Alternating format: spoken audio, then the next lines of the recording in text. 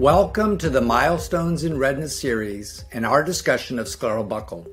I'm Dr. Timothy Murray, your host for this discussion, and today we will explore the history of scleral buckling in the United States through the individual perspectives of four outstanding vitreoretinal surgeons. They will share their experiences, which have collectively shaped our understanding of this procedure. But first, a brief historical background. Retinal detachment repair with scleral buckling became possible with an understanding of the pathophysiology of this condition, an ability to comprehensively examine the retina, the development of techniques and instrumentation to form a retinopexy, and the development of elements to indent the retina.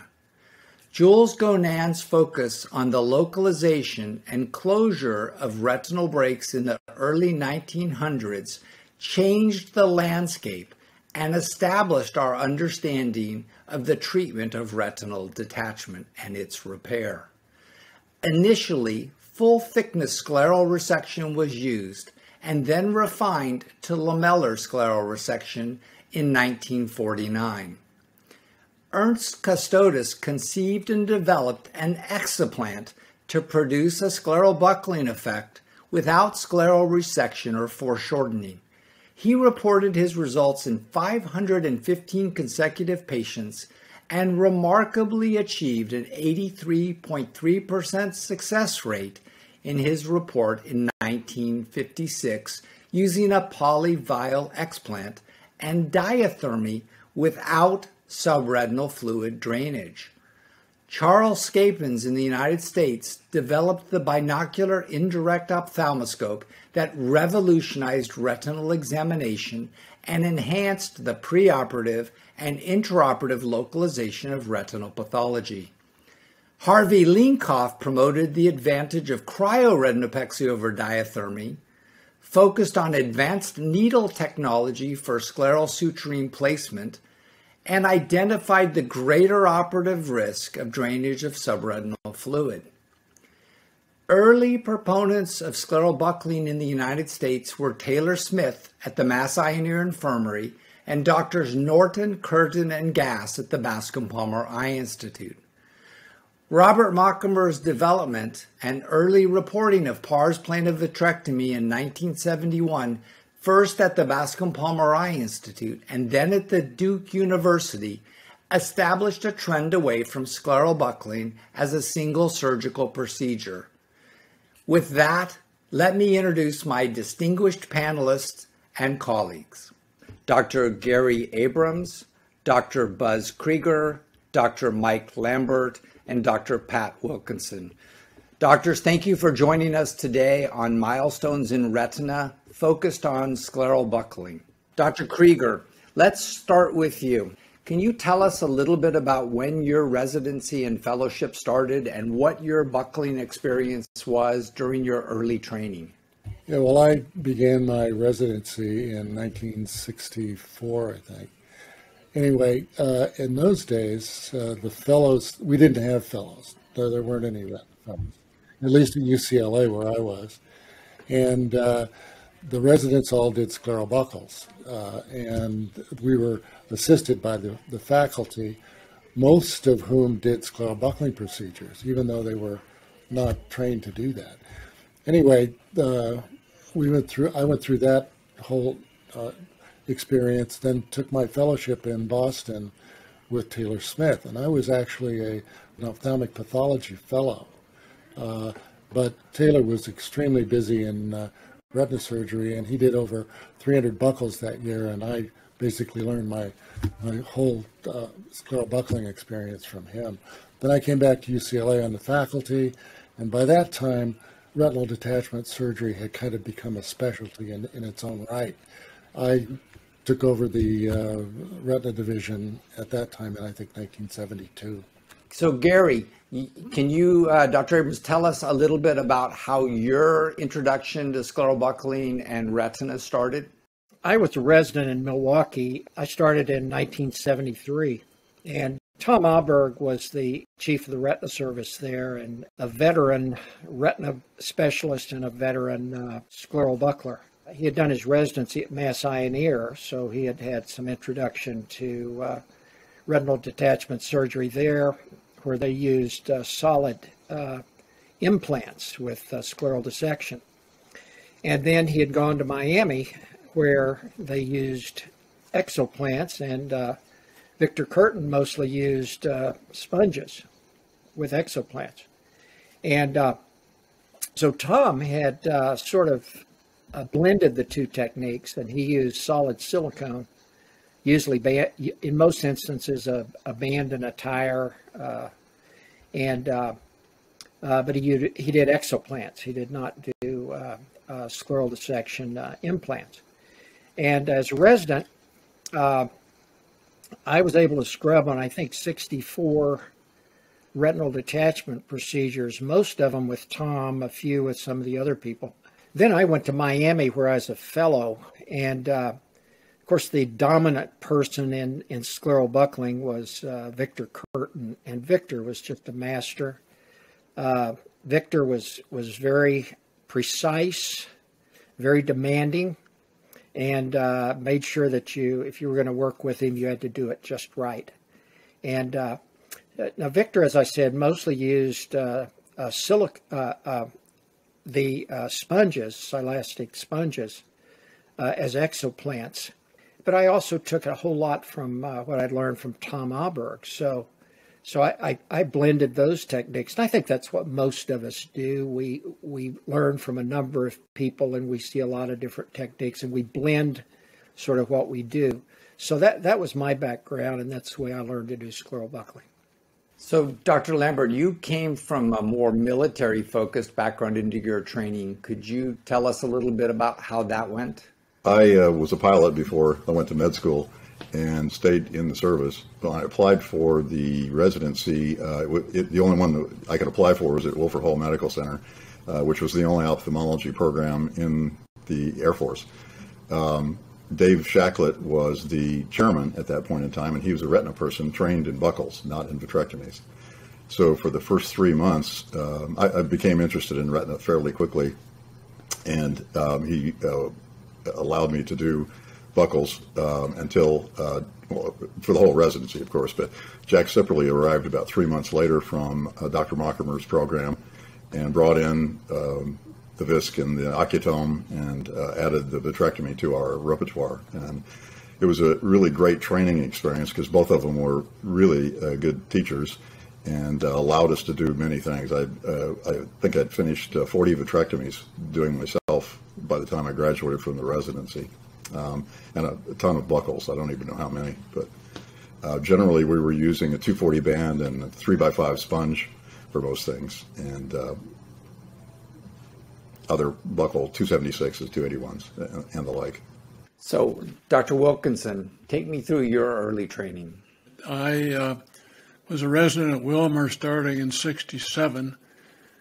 We had two of the charter members of the Retina Society on the faculty, Bob Welch and Harold Pierce. They approached detachments quite a bit differently, but this was clearly pre-vitrectomy day, and Dr. Pierce did a fair number of scleral dissections, as Gary mentioned, and Bob Welch did none.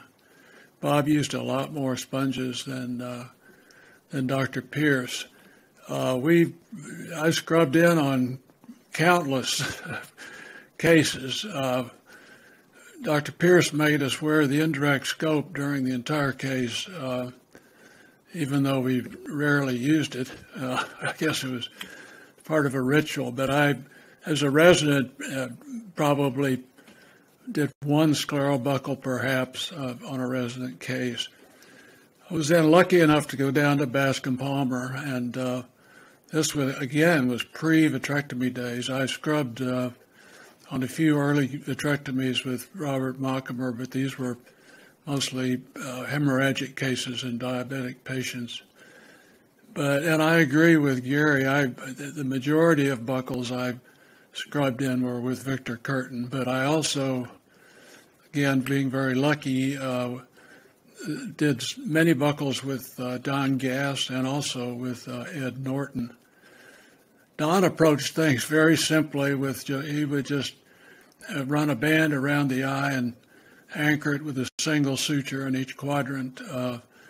Dr. Norton was left with mostly re-ops, these horrible cases, in which he would usually employ a very broad, high buckle. It seems like an incredibly exciting time for all of you, right at sort of the transition point between buccal vitrectomy and the interplay of both of those surgical procedures. So Dr. Kreiger, I think you had some unique experiences early in the way that retinopexy was performed and some of the needle technology development. Could you talk to us a little bit about how you saw things change from early in your training kind of rapidly? Yeah, well, I got into it at a time when there were no vitrectomies, and the only option was some form of scleral buckling technique. And in the late 60s, you had diathermy, and that was about it for the retinopexy. It wasn't until a little bit later that cryotherapy actually became practical and useful. We did have cryo machines, but they were great big blunderbuss things, and nobody actually used them. But it wasn't until Harvey Linkoff and others in that field really reinvented the scleral buckling procedure. And two of the things that facilitated it, or three of the things, were good sutures that you could now put into the sclera without penetrating it, cryotherapy, which you could use to treat the break without destroying the sclera, and three were sponges. Sponges were invented basically by Harvey Linkoff and produced, industrially at that time. Episcleral buckles had been invented a long time ago, even before that. In 1949, Custodes started using episcleral implants, and he reported superb results with non-drainage episcleral procedures that were basically like Harvey's, only he had to use diathermy and he had to use this other material for the buckling procedure, and it was so toxic that they would erode, cause all sorts of trouble, and they kind of fell out of favor. But Harvey reinvented that, and a lot of that technology then proceeded to inform surgeons later on to be able to get away from dissecting the sclera, putting in diathermy, and weakening it, instead using cryotherapy, using episcleral bites. All of that was possible because of the invention of this in the mid-70s. Before that, it was just dissect the sclera, put in diathermy, use an implant, and that was it. So, Dr. Abrams, the spatulated needles seem to make a major advance in terms of the ability to place a suture with much more safety in the hands of less experienced surgeons. How did you feel that you approached suture placement at that time? And then what did you use as a determination as to whether you would drain or not drain? And then when you would drain, could you take us through what that procedure would look like?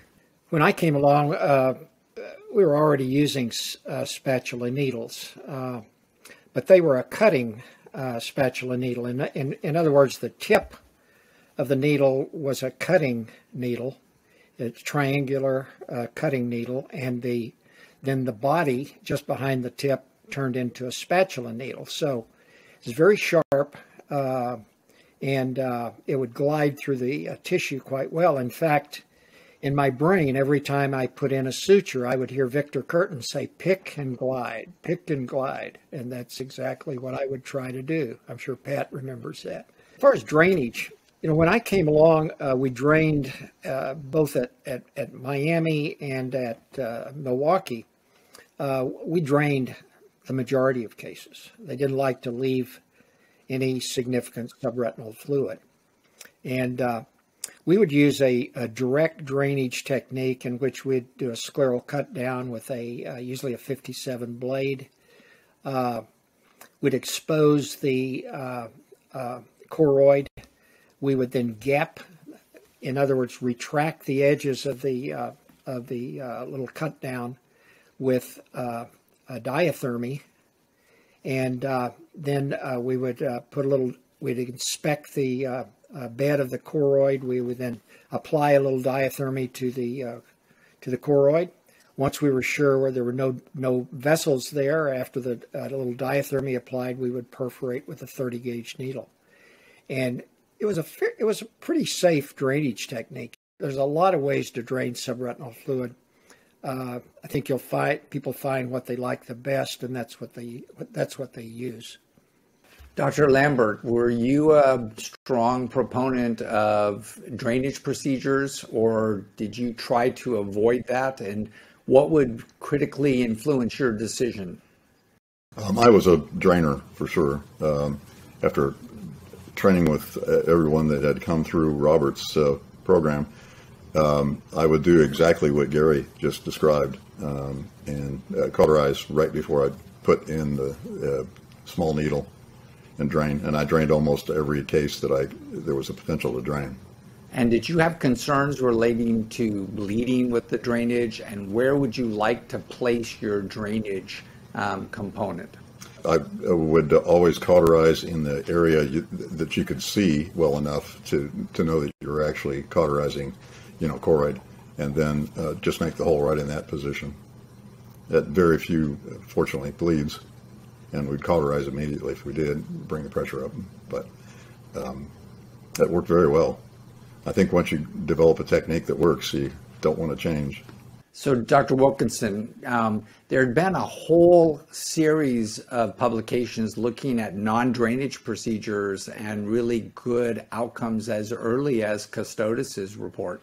So can you give us your insight on how you approach drainage, and were you aggressive with drainage, or did you try not to drain eyes, and how did that influence your surgical approach? I was a drainer, and I agree with Gary in terms of his methodology. I used a 64 blade for what it's worth. I think there probably was some debate about whether you should make the scleral incision perpendicular to the choroid or shelve it so it would have a valve-like effect when you finished. But I've always inspected the choroid with the indirect lens. If you get real close, it works as a magnifier, and then lightly cauterized the choroid. And I used one of those diathermy pins, penetrating diathermy pin that Buzz mentioned. It was blunt. It would usually kind of pop. It was. I didn't have it attached to anything. Just the pin itself, and used that as a drainage device throughout my career. I never sutured the sclera unless it was not covered by the buccal, but I attempted to perform the sclerotomy in a site where the buccal would cover it after drainage. Dr. Kreiger, I think all of us understand the key to surgical repair of the retina is close the break. But to do that, you have to be able to see the break. And you, I think, were right at the time when there were some rapid advances in indirect ophthalmoscopy and a big focus on retinal drawings. Can you tell us what the workup for the patient before was? Scape has developed the binocular indirect in the 50s, and similarly in England, the Thyssen was developing a binocular indirect. And that really transformed how people could do scleral buckling procedures, because not only could you see the breaks ahead of time in the clinic, but you could translate that directly into the operating room and see the breaks just like you saw them in the clinic. So you could find them in both instances. So the binocular indirect changed the whole game and made the success rate so much better. So, Dr. Abrams, could you comment on where drawings were for you preoperatively and their use intraoperatively? the retinal drawing was your map to what you were going to do. It identified where the pathology was. I always felt the key was to get a good idea of the anterior posterior location of the break, and the location of the break in relation to the blood vessels. So I would try to accurately draw in where the blood vessels were, and then I would try to put have the breaks very well localized in relation to the blood vessels.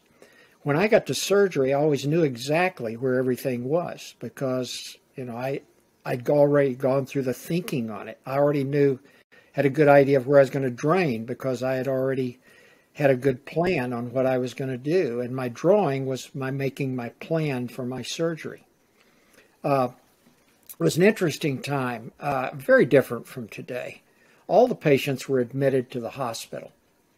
And so they would be admitted to the hospital usually the day before surgery. And so in the evening before surgery, everybody would go in and draw the retina. And so the poor patient would, usually get, 3 people would come in and draw his or her retina. And that was just traditional. We always did it. Dr. Wilkinson, if you could take us through a little bit of how drawings evolved through your career, and at the same time give us some idea of what happened to the patients when they were admitted, what their procedures were like, and when they were discharged. In Miami, there was much less tendency to keep people in the hospital, but they invariably stayed 24 to 48 hours post-operatively. I think the drawings, and particularly has been emphasized, it's really critical to identify the breaks as well as some structure nearby, because strange things happen between your examination before surgery and during surgery. Somebody can do something to the cornea. There are lots of things that can happen. Ironically, Dr. Pierce's cases, sometimes the retina would settle out so much with the bilateral patching that breaks were much harder to find. I think the comment about bilateral patching is interesting because I think many of our younger vitreoretinal surgeons have virtually no experience with bilateral patching. So, Dr. Wilkinson, can you take us through the theory behind that and why that was used? Well, if you reduce the eye movements, the retina will settle and settle dramatically, and in some cases. I've been a genuine proponent of bilateral patching for many years, but usually for vitreous hemorrhage, because these days the resident will run for ultrasound to try to determine whether there's a detachment and also whether there's a break. And even an expert cannot do this reliably with an acute vitreous detachment. And these people are patched. In about more than half the cases, you can see the upper periphery where most breaks are within 24 hours. So I think patching is fundamental. And there have been a lot written about intraocular currents. Robert Mockamer, certainly an early proponent of study of intraocular currents, and the reduced motion of the eye with bilateral patching has a tremendous influence on a detachment. I don't think it's really been studied as thoroughly as it might be. There have been some models proposed, laboratory models, but even those leave some questions unanswered. I go back far enough that we didn't have gas.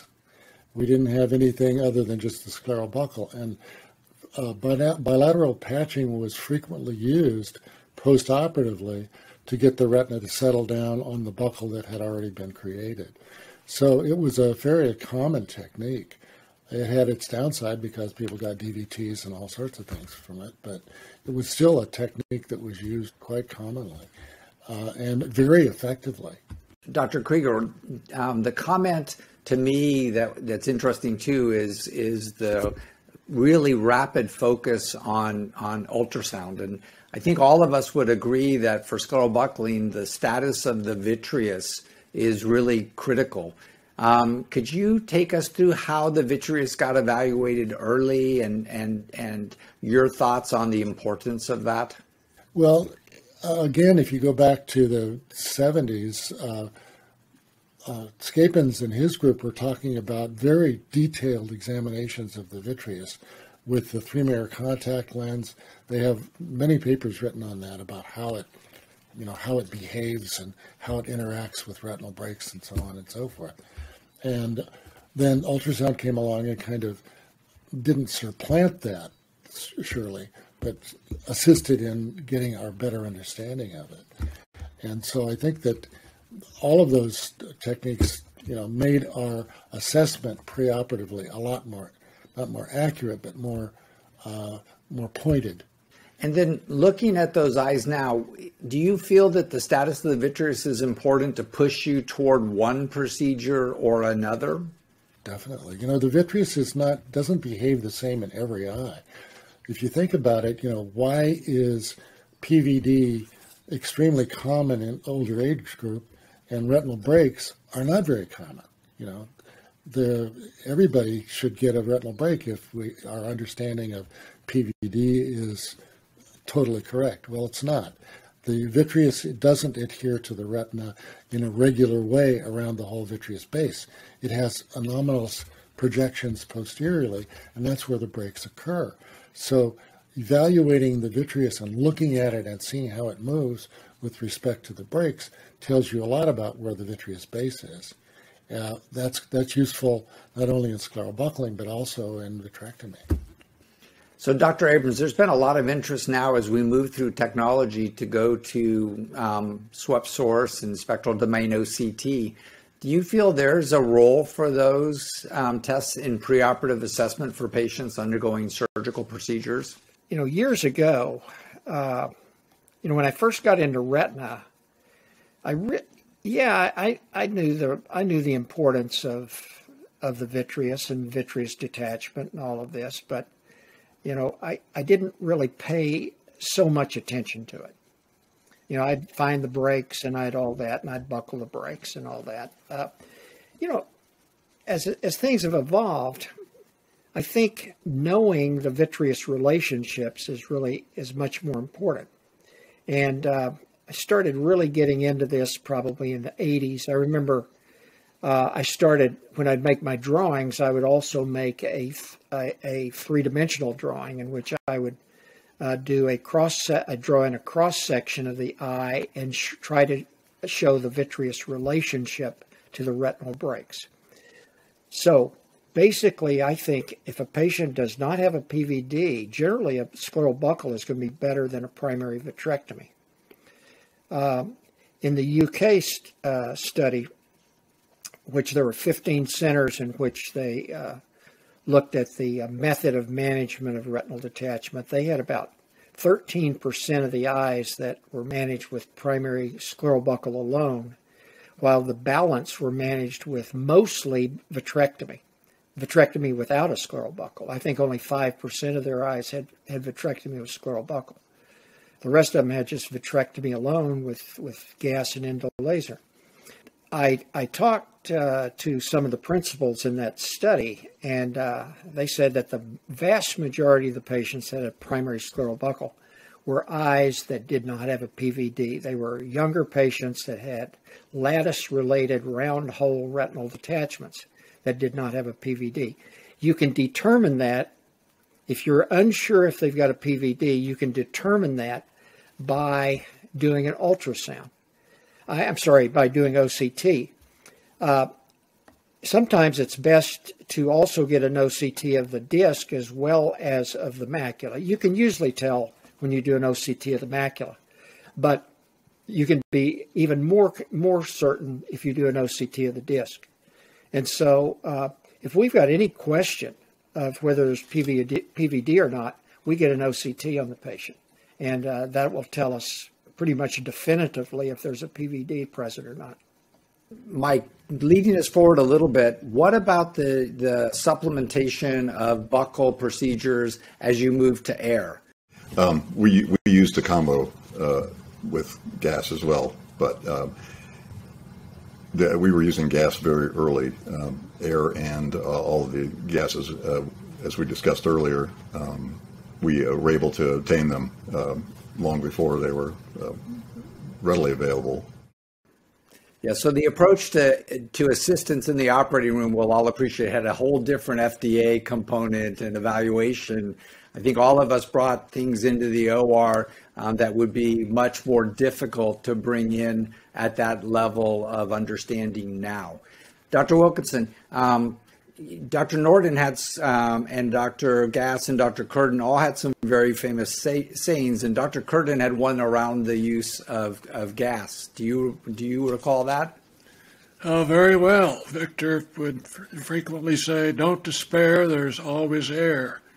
And they were widely fooling around, experimenting with the use of gases. Dr. Norton didn't publish, but he studied a small series where he was simply draining and putting gas in and treating the break with no buckle. And I don't think the success rate was sufficient to satisfy him. But I was just, again, very lucky to be around when gas began to be employed very, very commonly. The most common situation by far, in my experience, was to deal with fish-mouthing horseshoe break, usually a big superior break, and you'd drain a bunch of fluid, and the break would just get higher and higher, and due to the circumferential indentation of that buckle. And gas would save you many, many times in such a situation. Dr. Wilkinson, when did that transition into same-day admission, outpatient surgery, and discharge? And what do you think that role has played? Well, it's been a fundamental role. It's been a cultural role. I think it probably varies from institution to institution.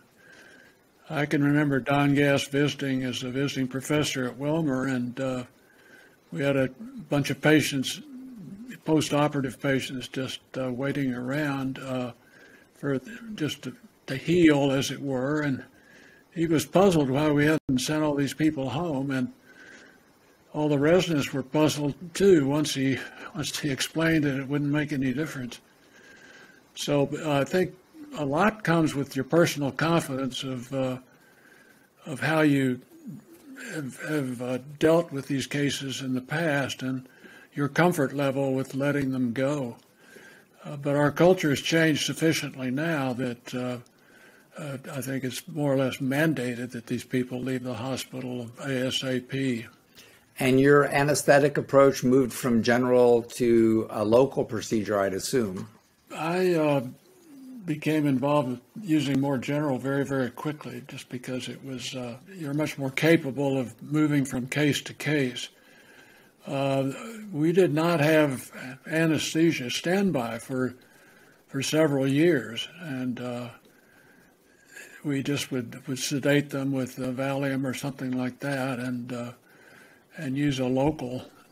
Again, the culture evolved, and I'm not even sure what date the anesthesia people became an invaluable part of the sedation and watching over these patients. But for many years, we had no such help from anesthesia. It's interesting because I also had that opportunity. So my anesthesia attending it and their training teams are always surprised.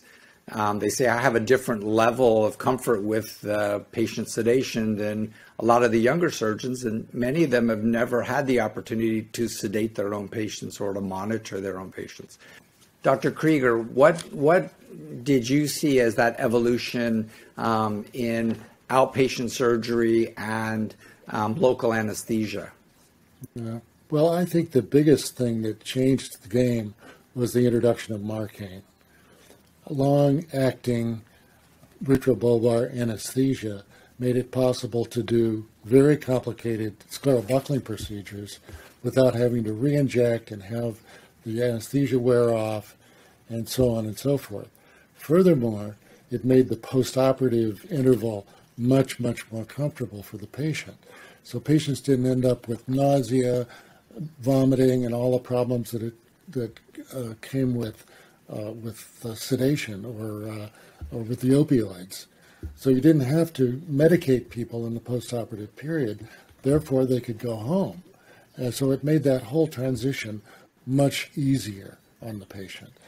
And then bringing me back to anesthesia with Dr. Abrams, I can remember how precise you were about your draping for patients going into a surgical procedure, especially in those patients that were going to have general anesthesia in an extended case. Do you think that we're more comfortable now moving quickly, or do you think our case times have shortened? What do you think has allowed us to manage these patients differently now than we did maybe 2 decades ago? We're much more likely to use 41, 42 band on a case than we once were. It's much faster, much easier, much less traumatic to put that on than when you're putting on a very large tire on the eye. And when I was training, we were using much larger buckles than certainly we do today. I think in general, we're faster, we're more efficient than we were at one time, be it scleral buckle or be it vitrectomy. And I think it's been an evolution. I think the expectation is that we move a little faster and more efficiently than at one time. So that brings me back a little bit to you, Dr. Kreiger. I can remember that initially you had to custom cut an implant to be used for a scleral buckle. That had evolved, of course, by the time that I got into my training program. Can you tell me what that was like? I think most of our younger surgeons have never seen that approach. Well, it was an adventure. You have to take one of the silicone came in little hemispheres. There were also some strips and there were encircling bands and so forth, but for the most part, it was a hemisphere. And you had to cut that in such a way that you made a tire out of it. And the hemisphere was so thick that it was too bulky to use it like that. So you actually had to take a knife, a 57 or a 15 blade, and carve it down to where it was much less bulky in order to get what amounts to like a 276 tire now or a 280 tire now. So there was a lot more of that kind of stuff that had to go on when I first started. But by the time I finished my fellowship, Myra had come up with all sorts of different shaped implants. And the intention was to get the implant to fit the pathology rather than the other way around. It wasn't just one size fits all. And I think that was a major improvement in things. But even with that so-called primitive technique, my mentor, Taylor Smith, I reviewed all of his cases, and using diathermy, average with the 10 millimeter implant, he got virtually 90% of his primary detachments reattached with one operation. And that's about what people like to see now. So, and I think for many of our younger surgeons, they're using a standardized encircling element like Dr. Abrams had said, and then supplementing that as needed, often without the use of gas, more going toward vitrectomy. Dr. Wilkinson, you got to operate with Dr. Gass and Dr. Curtin, who had similar but very different approaches. Could you give us an idea of what a surgical procedure with Dr. Gass was like? Because it was quite unique for our younger doctors. Well, he was very, very quick. And the real challenge as a fellow was to you arrive ahead of time and do as much as you could do before he showed up. But when he arrived, he would put a band, I think it was a 41 band, around the eye and anchor it in each quadrant with a single suture, and usually no segmental component at all, and just drain, and that was it. And these cases were exceptionally brief, and they worked very well. He experimented with using a so-called Aruga suture, which was just an encircling a big suture of gut that would erode. And the few patients I saw that had this would describe a characteristic ping or something, that they knew something had happened the day that buckle broke, as it were. But again, I think that worked pretty well if you had the retina reattached and a good chorioretinal adhesion.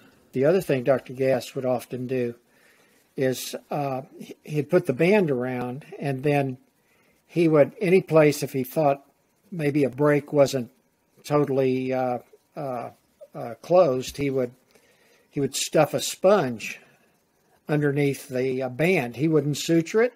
He'd just stuff the sponge under the band without any anchoring of the sponge at all. And darned if it would usually work. I never had the nerve to put the sponge under without anchoring it with a mattress suture. But Dr. Gass, he would just stuff it under, and it would usually work. What was a surgical procedure with Dr. Curtin like? He was a very precise man. His standard buckle was a 4-millimeter round sponge. That's what he used on probably, I'll bet he used it on 90% of his cases. An encircling procedure with a round 4-millimeter sponge. Actually, that's the element that Victor put in one of the cases I was there. And he was allowing the fellow to assist, and he wasn't happy with the localization. So what I really remember was Victor turning away from the operating field and kicking the wall. So, I looked at that and said, the world really has changed a little bit in terms of how we interact with our fellows. So that was a memorable moment for me also. So, Dr. Abrams, I love the fact that operative report dictations play a major role in explaining surgical procedures. And you had shared a dictation of an operative report of a cryoretinopexy. And I thought that would be an excellent lead into unexpected events that happen associated with scleral buckling. Could you share that with us? Probably the worst complication I've ever seen of a scleral buckling procedure was rupture of the globe by the cryo probe during the cryopexy. And it happened in one of my cases. Fortunately, it was the fellow that did it, not me. But the cryo probe ruptured the sclera. And I remember the sudden collapse of the eye, and I also remember the sinking feeling I had when this happened. It turned out that one of my colleagues at the time had the same thing had happened to him at one time, and one of the fellows was telling me the story of when this had happened to my colleague. He dictated the operative report. And in the operative report, he said, during the cryopexy procedure, the tip of the cryoprobe presented in the eye with unusual clarity. And I thought that was such a wonderful way to describe probably the worst complication you can have with a scleral buckle. So, Dr. Kreiger, what about your experience with complications or concerns of scleral buckling over time? Did you see those change, or were there ways to address them? Yeah, the character of them changed a lot. The first 4 or 5 years of my being on the faculty, I helped all the residents do scleral buckles. The residents actually did the buckles. We didn't have fellows. And so I saw a lot of complications. And one of the biggest ones was perforations. And so I made them stop doing intrascleral bites because that's where it always happened. And I made them make little mini flaps, like a little flap in front and a little flap in back, so that they could see how deep they were in the sclera and they could pass the sutures through it. And once we did that, it was a lot simpler. That complication number went down significantly. And in fact, I adopted that technique and I've used it ever since. The drainage problem persists. It's always there. That's the most crucial time, and that's where people, when they get into trouble, have the most trouble bailing themselves out. Fortunately now, whereas you couldn't do this when we didn't have vitrectomy, now you can do a vitrectomy and fix that, even right at the same time. If you get an incarceration of retina, or if you get a major intraocular hemorrhage or something like that, that is a more immediately fixable problem than it used to be before we had vitrectomy techniques, or before vitrectomy was really popular as a technique for retinal detachment surgery. Remember, that didn't happen until several years after vitrectomy was devised. Nobody thought of doing a primary detachment with vitrectomy for several years until Randy Campo came out with his original series on the purposely taking care of retinal detachments primarily with vitrectomy. So, Dr. Lambert, what were your thoughts on the evolution of buccal, and how did concerns with scleral buccal move you more to buccal vitrectomy, for example, or vitrectomy alone? I pretty much stuck with using scleral buccals for a long time, and was using vitrectomy for very complicated cases, PVR and complicated diabetics and that sort of thing. But over time, began doing more and more vitrectomies, like most people have.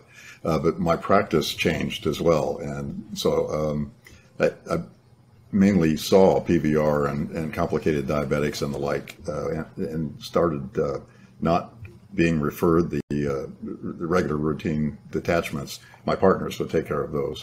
Dr. Kreiger, what are your thoughts on that combination of buccal to vitrectomy and why we moved in that direction? I think that you're confronted with a specific eye that has the specific pathology, and you have to make the judgment as to what's the very best mechanical way to get these retinal breaks closed and keep them closed with the fewest number of complications or side effects. And that's a whole spectrum of things that, a simple, one break quadratic detachment may be ideal for a pneumatic or a localized sponge or something like that. And a patient with multiple breaks and a lot of vitreous pathology is ideal to have the combination approach. So I don't think one size fits all. I think it's a mistake to look at retinal surgery as, there's one operation you should do and all the rest don't exist. I think the fuller your toolbox, the better job you do for your patients. So, Dr. Abrams, what I find interesting is that, I spend time telling my fellows that what they're training in now and what techniques and what instrumentation may be so different 5 or 10 or 15 years from now. So could you comment a little bit on how those technology advances have impacted your approach to buccal or vitrectomy? Yeah, I think the introduction of small gauge vitrectomy has really has impacted management of scleral buccal, because it's so much safer and easier to do a primary retinal detachment with vitrectomy using small gauge vitrectomy and valve cannulas than it was when we were using 20 gauge fluid, gushing out of the eye when you remove the vitrectomy instrument. You've got so much more control over the eye. You're much less, in a phakic patient, you're much less likely to damage the lens using small gauge vitrectomy. So I think that's been, in my estimation, the biggest factor movement to vitrectomy for primary scleral buccal. Also wide field viewing, where you can you can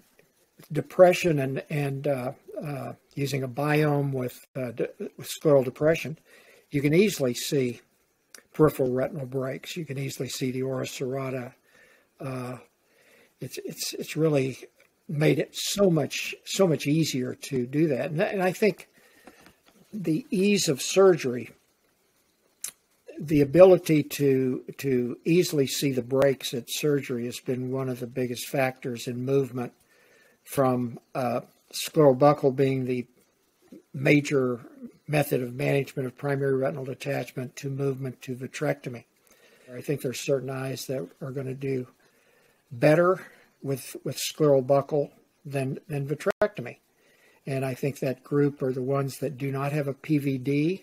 These are younger patients in general that have lattice with round holes in lattice without a PVD. And those are, I think that group probably should be managed with a scleral buckle.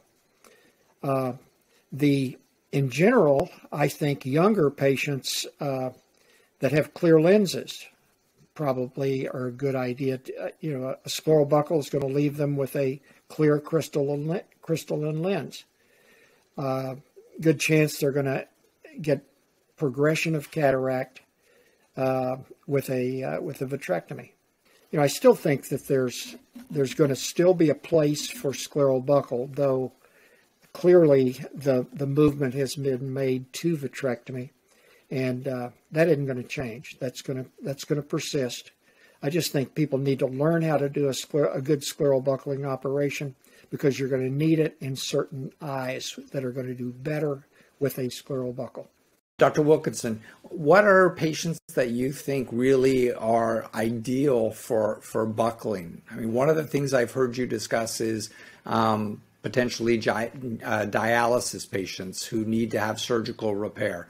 Do you have any focus on those patients that really are almost mandatory in your mind to consider a buckle for? The other relatively common entity that we haven't discussed is an inferior temporal dialysis.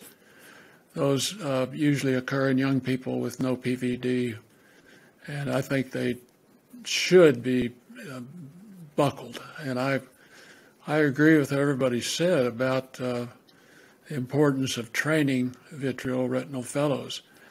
I've been impressed with the fallacy of this large group of people that apparently buckle and do a vitrectomy at the same time, and they routinely slap this band around the eye with absolutely no comprehension of where the vitreous base may be. And there are very major variations in the posterior extent of the vitreous base, and that needs to be included in the buckle. If you're going to buckle anything, you need to buckle the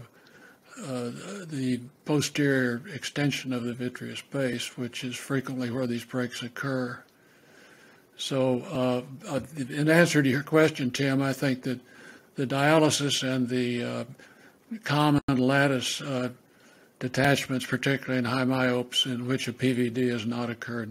So I think really it is kind of interesting to see a procedure that had remarkably good success rates, even 50 plus years ago, kind of move out of favor at many of our major institutions. So Buzz, give us a little insight in how do we continue to incorporate buckling as a surgical procedure that we train our residents and fellows for in this kind of evolving time. Any thoughts? Our fellows all learn to do scleral buckles. We train them to do it. The problem that from a faculty point of view is that it's difficult to do that. It's hard to train people to do buckles. It's time consuming. You got to be with them in the operating room. You got to really kind of mother hen them through many of the technical troubles that they run into. Nevertheless, I think it's still really worthy to do that. So as long as I'm around, we're going to continue to keep training patients to do, our fellows to do scleral buckles. I think, on the other hand, the economic realities of the world are really pressing on these guys when they finish their fellowship.